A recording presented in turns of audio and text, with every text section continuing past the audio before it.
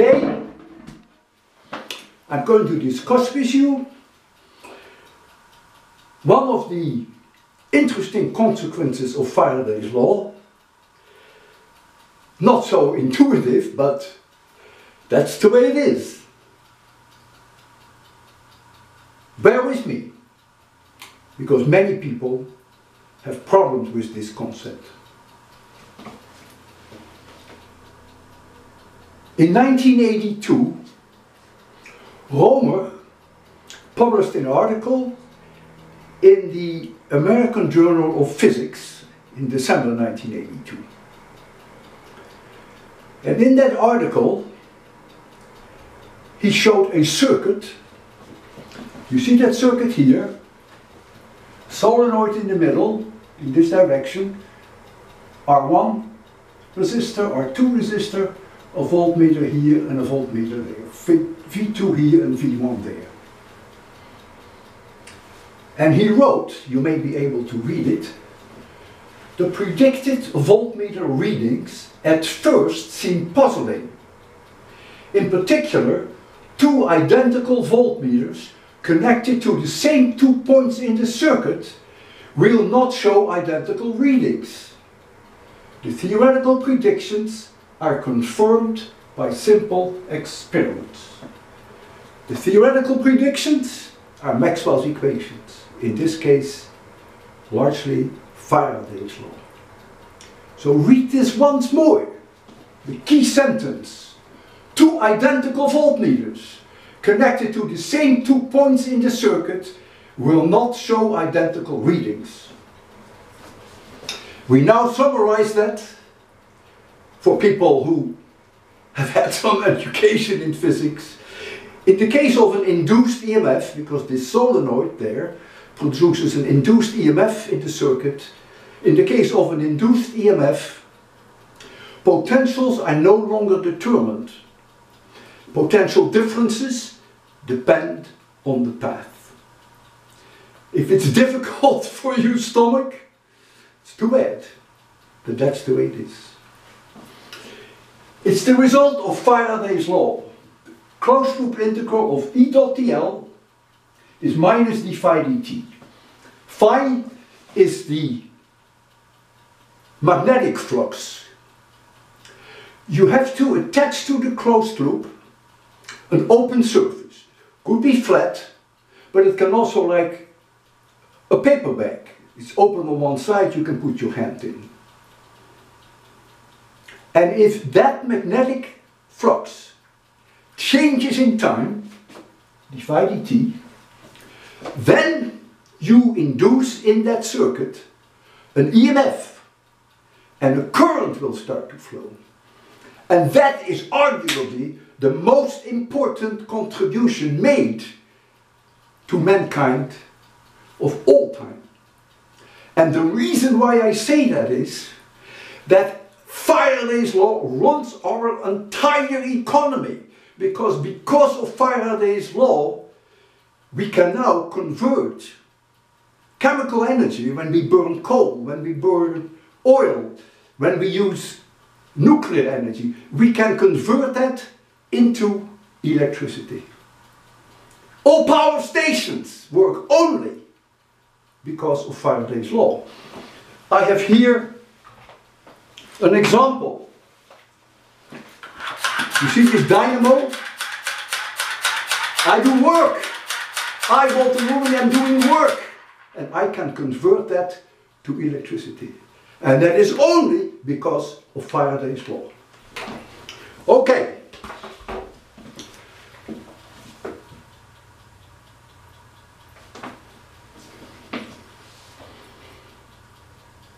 I assume that either I or some of my graduate students or some of my associates read this paper by Romer.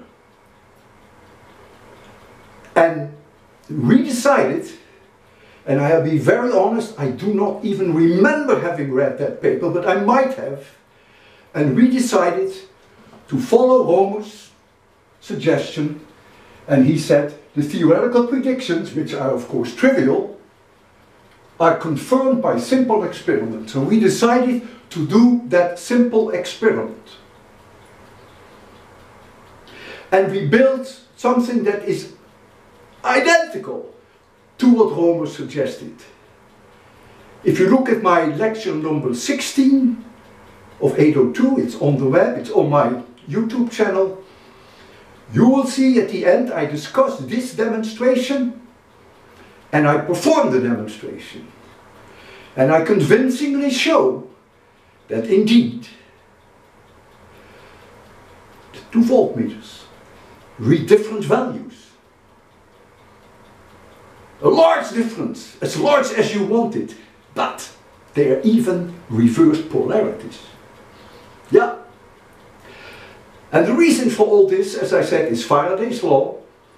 When the phi dt is not 0, there is a non-conservative electric field that you produce. And when you have non-conservative fields, then whatever you measure depends on the path. Gravitational fields are conservative. So when you go from point A to point B, the amount of work you have to do with a certain mass is always the same, whether you go this from A to B, or whether you go this from A to B, or whether you go this from A to B. But that is no longer the case when you have non-conservative fields. And that's the case here with induced EMFs. They produce non-conservative electric fields. So in 1984, which was only 2 years after this was published, I did for the first time at MIT, in my lecture 16, this demo. Stunning success. Yes, it was really a remarkable result, and people have sent comments to me all over the world how wonderful it was. But only people at MIT could see it. In 2002, I lectured again E&M at MIT, and those lectures were videotaped, and in 2004 they went to OCW, Open Courseware. That means anyone in the world who had internet could see them. All hell broke loose. You can't believe the mails that I received. I remember one person, I don't remember his name, but I still remember that he was Dutch, or he still is Dutch. He told me that the idea that 2 voltmeters, identical voltmeters, connected to the same 2 points in a circuit, always must read the same value. He was religiously obsessed by that. And he also told me he was going to prove it. He was going to do a video and he was going to post that video.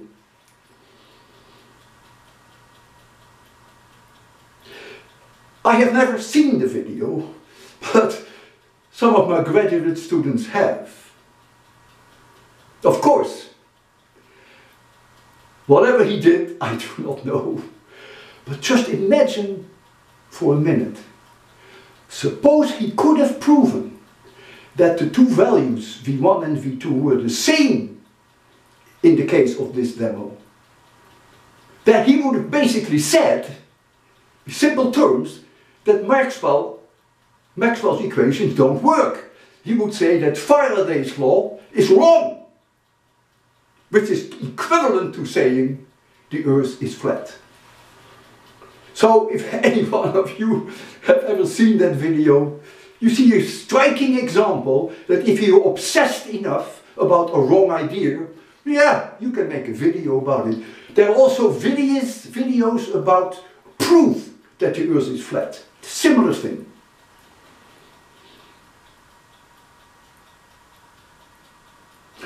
Before we continue, I advise you to read the lecture notes of my lecture 20 and lecture 16. That will greatly help you in whatever comes now.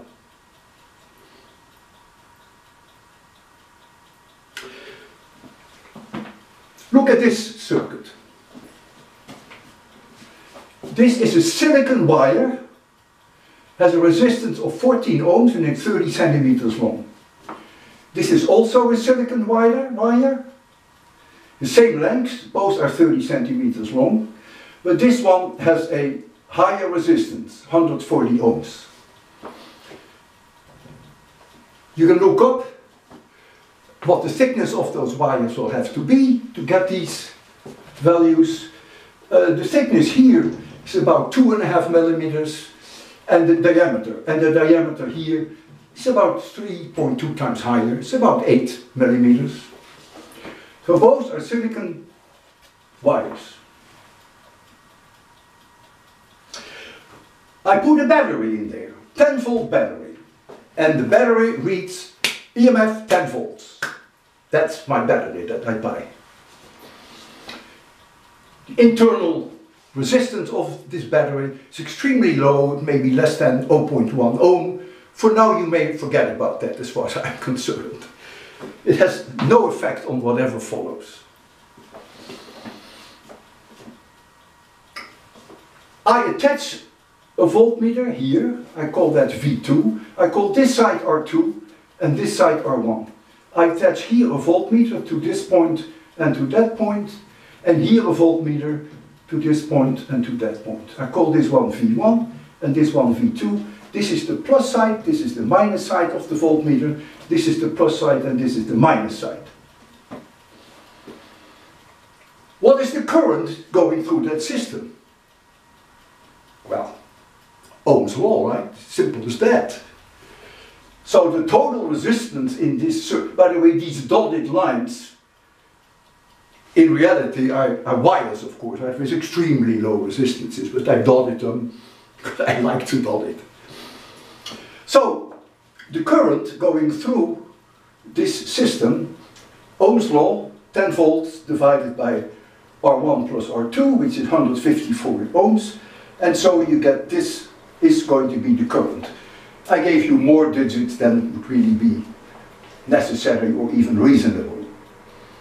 So this voltmeter would read plus 9.0909 volts, and this voltmeter would read plus 0.90909 volts. Everyone is happy. Faraday is happy. Because d phi dt is 0. There are no changing magnetic fields. Magnetic fluxes, I should say. And so, indeed, if you add these two up, you get the 10 volt EMF. No problem. I want you to realize that if you had measured the potential difference between this point and that point, whether you would go this route or whether you would go through the battery this route, in both cases you would have found the same value. Because the electric fields are conservative. And therefore, the potential difference in an electric circuit are independent of the path. That's very key. If d phi dt is 0, that is always true. Now hold on to your chair. I'm going to remove the battery. I call this point A now and I call this point D. And I'm now following the advice by Romer. And that's my lecture 16, by the way, on able to. In here is a solenoid, this solenoid, which is, in my case, it's about this long. It sticks out in this direction about 15 centimeters, and it is in the board, so to speak, also 15 centimeters.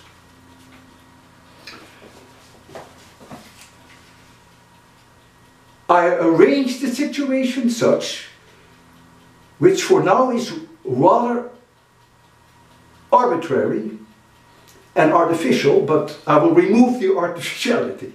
For now, let us assume that I can do this in such a way that the magnetic flux change remains constant just for a few seconds.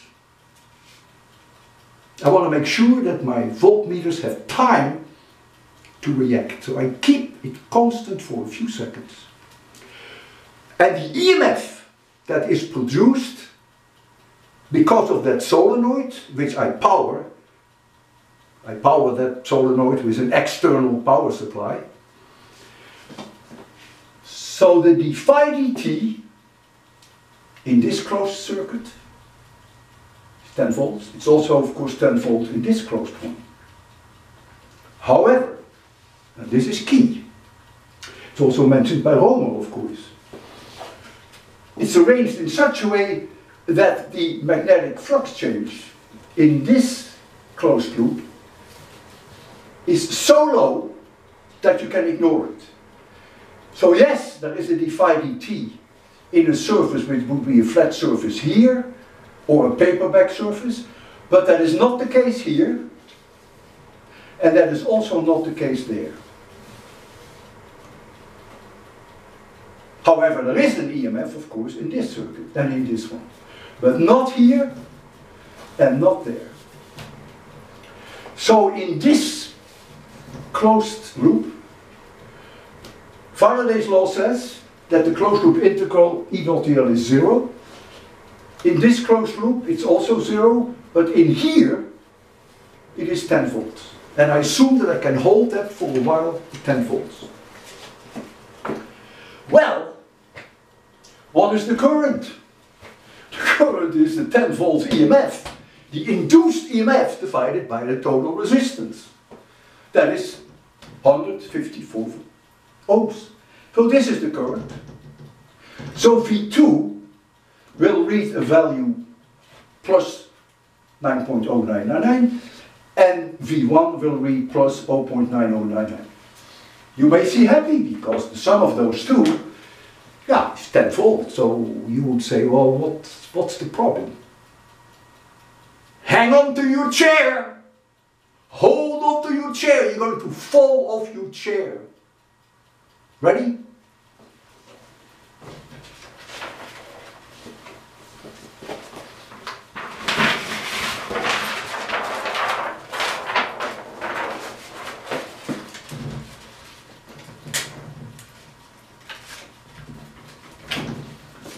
VA minus VD, if I go clockwise, the potential difference between point A and point D, which is the integral of E dot dl along this line, is plus 9.0909 volts.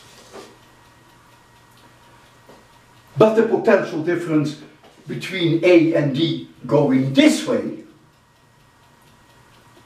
is not only negative, because this is the negative side and this is the positive side, and I measure plus 0.909, so therefore I measure plus 0.909, so therefore it means that this point has a higher potential than this point.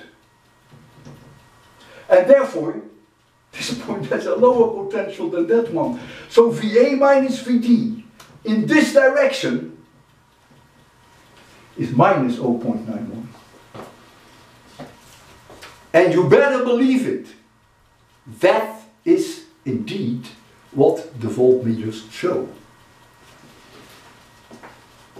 So if you put plus and minus here the way I did, the voltmeter would read plus 0.9. But what I do in my experiments, I call this the plus side of the voltmeter and this the minus side. And the reason why I do that, because this is also plus to minus, and if this is also plus to minus, it's only fair if I go from A to D that I go through the voltmeters in the same direction. But it's a minor detail. If you do that, if you call this the plus side of the voltmeter and this the minus sign, you will immediately read, and that's the way I do my experiment in lecture 16, you will read that one voltmeter reads a plus value, in this case plus 9, and the other voltmeter will show you minus 0.9. Yeah. In the case of an induced EMF, the potential difference between 2 points is not determined. It depends on the path staring you in the face. I will now go back to my experiment lecture 16. And the reason for that is that my solenoid is producing a changing magnetic field, a changing magnetic flux, but it's not always the same. The value d phi dt is not always the same.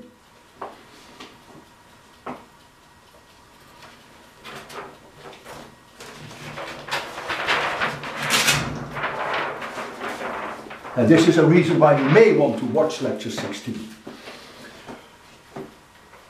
So the solenoid is driven like an RL system.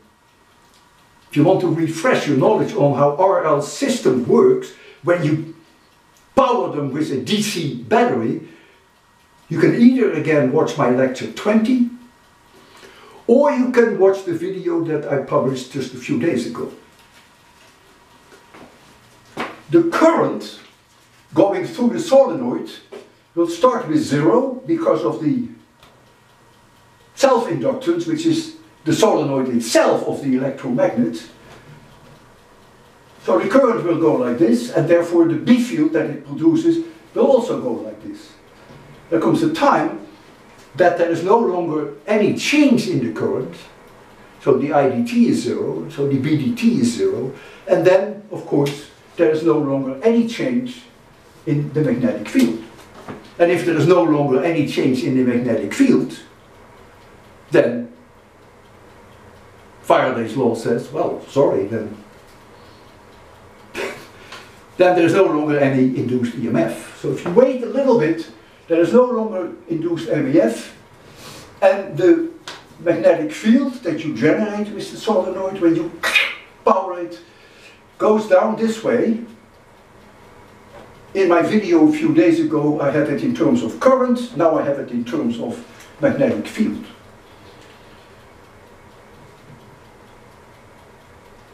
The magnetic field changes in terms of 1 minus e to the power r over L times T. R is the resistance of the solenoid, and L is the self-inductance of the solenoid. Again, if you're rusty on this, look at my lecture number 20, or the video that I posted a few days ago. The reason why I put a mark here, that the minus sign, in the video that I put up a few days ago, I had unfortunately a plus sign there. Of course I had the curve right, but I slipped up on this sign, so that's why I want to remind you it's a minus sign. Now, in lecture 16, from here to here is only about 10 milliseconds. So when I power the solenoid, after 10 milliseconds the show is all over. It's gone. So there's no longer any EMF. So the voltmeters 1 and the voltmeters 2 will also change in time. However, the ratio between the two will always be R2 over R1, and always with a minus sign. In my case, R2 was 9 times larger than R1, and so at all moments in time during those 10 milliseconds, the value of V2 is always 9 times larger than the value of V1, and they have reversed polarities. And I demonstrate that during my lecture at the end of lecture 16, and you can see that. You can see that in a way that is, I tell my students, look closely, because what you are going to see now you may never again see in your life, and you may want to tell your grandchildren about it. So, 1 voltmeter, V2, shows the plus value, which I have a time resolution of my voltmeters, which are oscilloscopes, of half a millisecond. So at half a millisecond intervals I can show the class what the value of V2 is and what the value of V1 is. Always a factor of 9 difference, and polarity is reversed.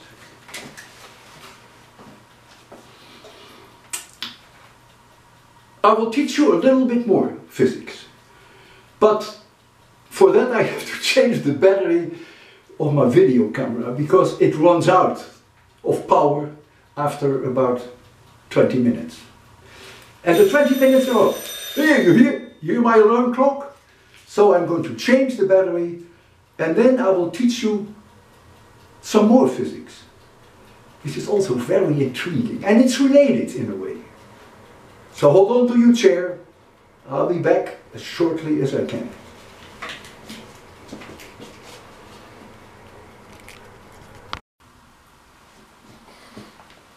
Okay, I just watched the video that I produced and I noticed that it's not so easy in the start, at the start of the video, to read the text of Romer. So therefore, I have a close-up for you and we will read it together. The predicted voltmeter readings at first seem puzzling. In particular, two identical voltmeters connected to the same 2 points in the circuit will not show identical readings. The theoretical predictions are confirmed by simple experiments. The theoretical predictions, which I did in my lecture 16, simple applications of Faraday's law, are confirmed by experiment. Read it again. Two identical voltmeters connected to the same 2 points in the circuit will not show identical readings. And in the case of my experiment, the ratio of the two are 9, but also the polarities are reversed. One more thing which I noticed on my video, that I mentioned to you that in my previous video of a few days ago, that I had this minus sign wrong. Well, actually, this I had right, but it was this minus sign for which I had a plus sign. Small detail, it is correct here. So I'm now going to change the battery of my video camera, and some more very nice physics is coming up. Not so intuitive either.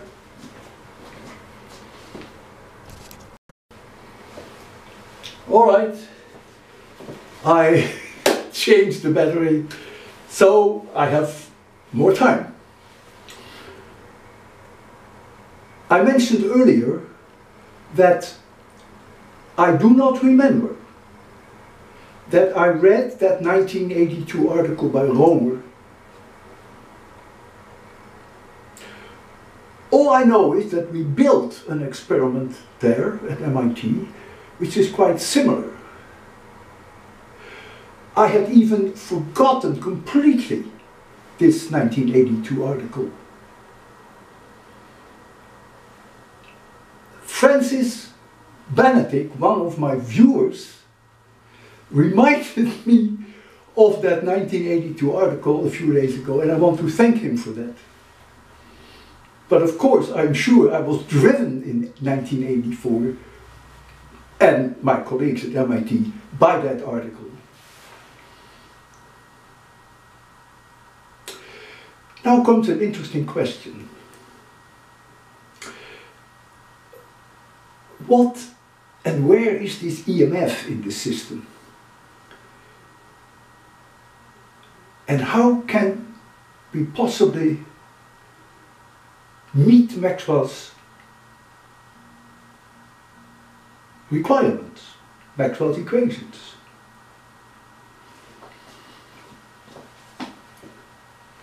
I suggest you read my lecture notes of lecture 20. That's where I discuss it. And so what I discuss now is not really new, but it may be new for many of you who have not carefully studied my lecture notes of lecture 20.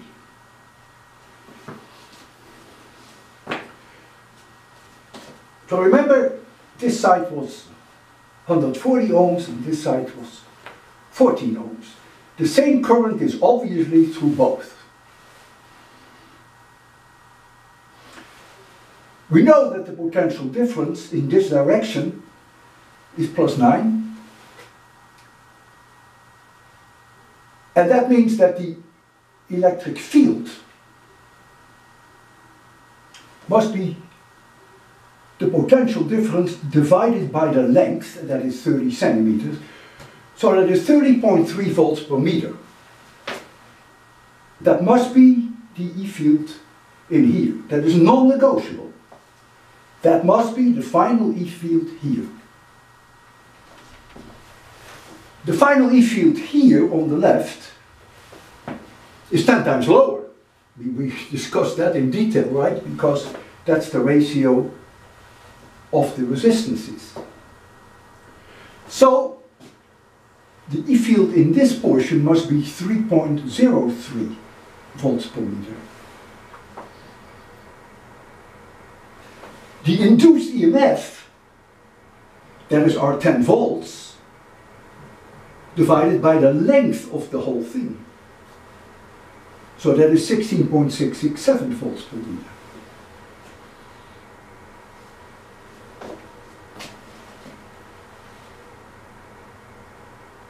If you had a battery, if you put a battery in this system, there is absolutely no problem to have the same current going through both, since the resistances are different, to have different E fields. But we do not have a battery. We do not have a battery, therefore we have introduced non-conservative E fields. That's the induced E field. So now comes the question, how can Maxwell do all this without a battery? Before I give you the answer, which is in my lecture notes of lecture 20, you may want to know, although it's not all that interesting, that there have been some discussions back and forth about people who said, oh, the EMF is here or the EMF is there. No, the EMF is really in the wires, which have almost no resistance. And even I am guilty of that, because I mentioned in one of my solutions of a physics problem, also in a video I think that I posted a week ago, that I posted that the EMF clearly has to be larger at the location which have the highest ohmic resistance than at areas which have a lower ohmic resistance.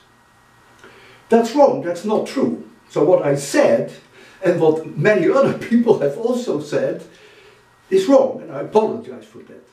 If I had only checked my own lecture notes of lecture 20, I would certainly not have said it. Okay, so be that as it may, let us now see how nature solves the problem without a battery.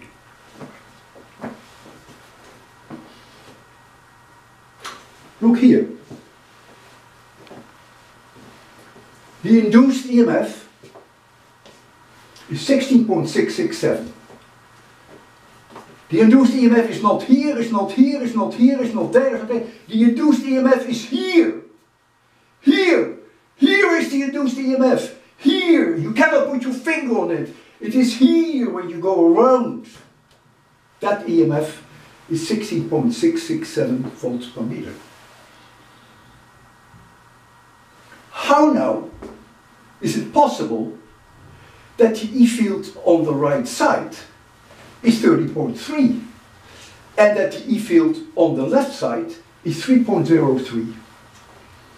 And here comes the brilliance of Mother Nature. The brilliance, yeah. Right here and right here, real charge builds up. Plus Q charge here and minus Q there. And these charges produce an E field that on the left side is down, and on the right side it's also down.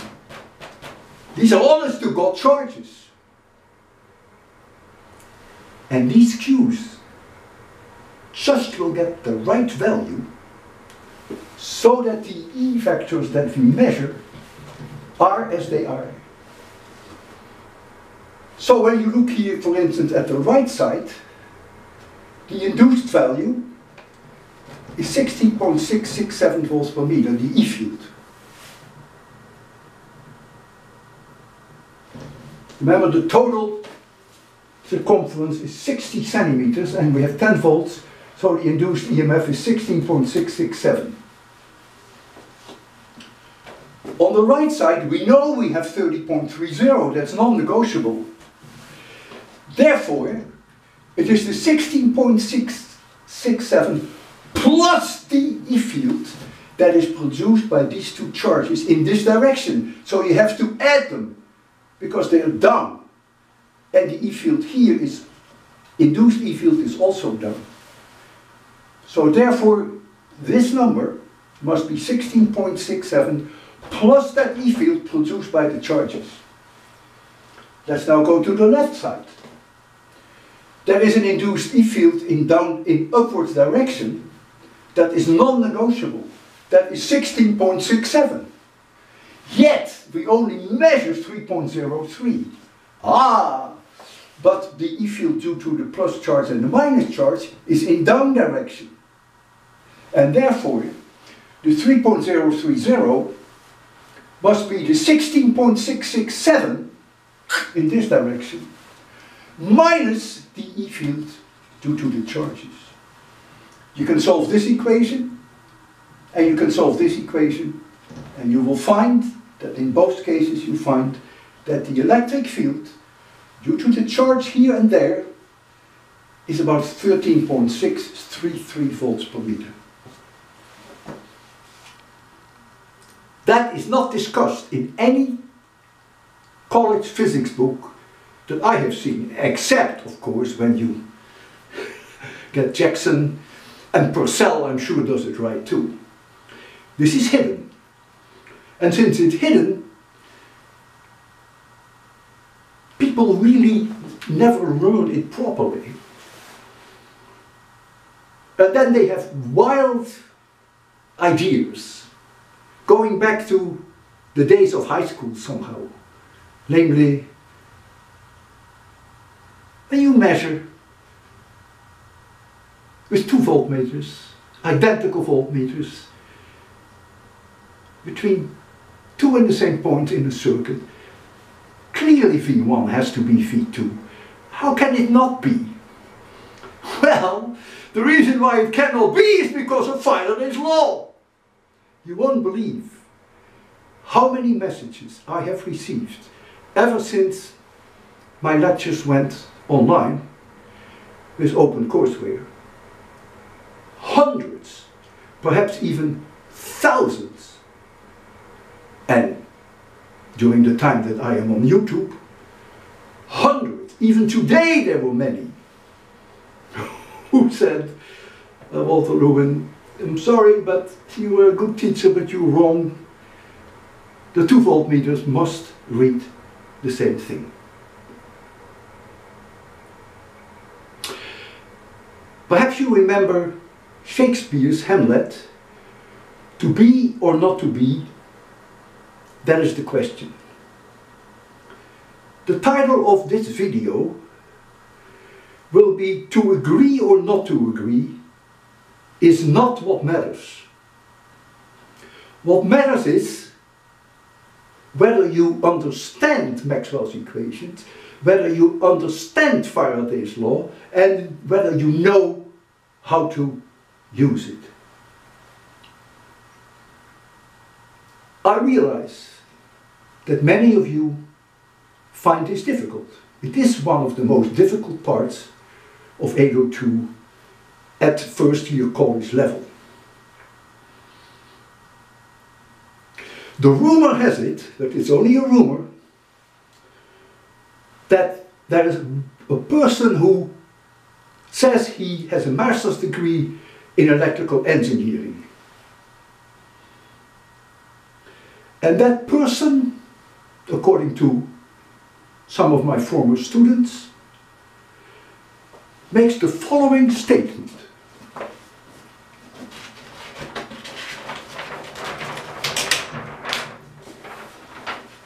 I will give you a close-up shortly on that, but I will read it to you now. The entire reason Dr. Lewin was reading two different voltages was due to bad probing.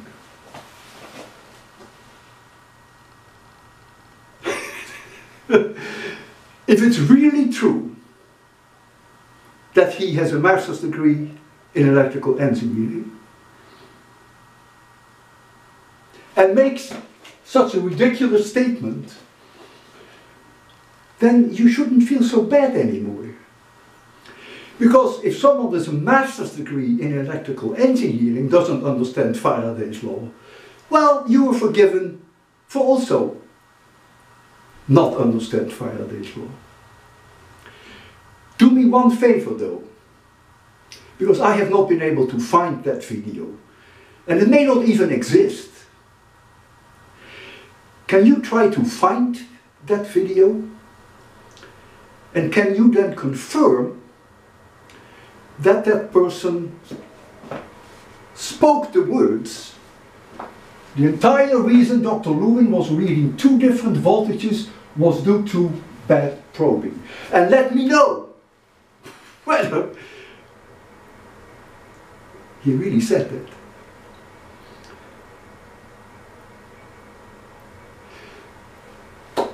What he's basically saying, but so many others have been saying, equivalent to saying the earth is flat. You can continue discussions about this, about the issue which is non-negotiable, that in the case of an induced EMF, potentials are no longer determined and potential differences in a circuit depend on the path. It's non-negotiable. But you can discuss it as long as you want to on my YouTube channel. However, you have to forgive me that I will not contribute to your debates or your discussions. I already stopped answering questions related to this within a year that my lectures were on OpenCourseWare. At best, what I may do is simply send you a copy of this video, and maybe also a copy of my lecture notes of lecture 20, and maybe also lecture 16.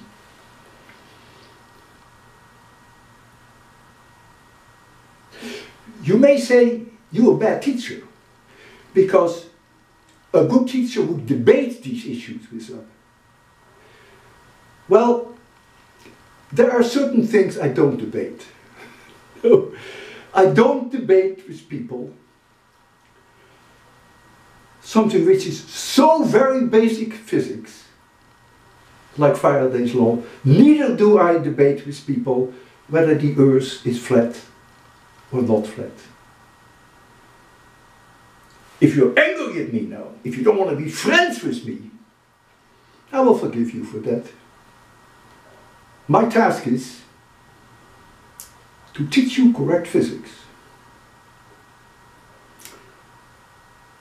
And if the result of that is that many of you don't want to be friends with me, that's okay. I will accept that. That is the price I have to pay.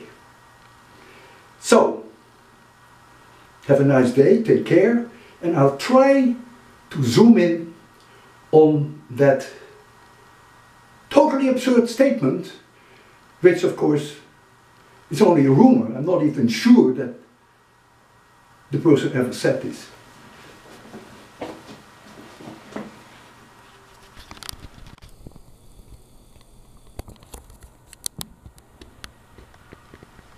I hope you can read it.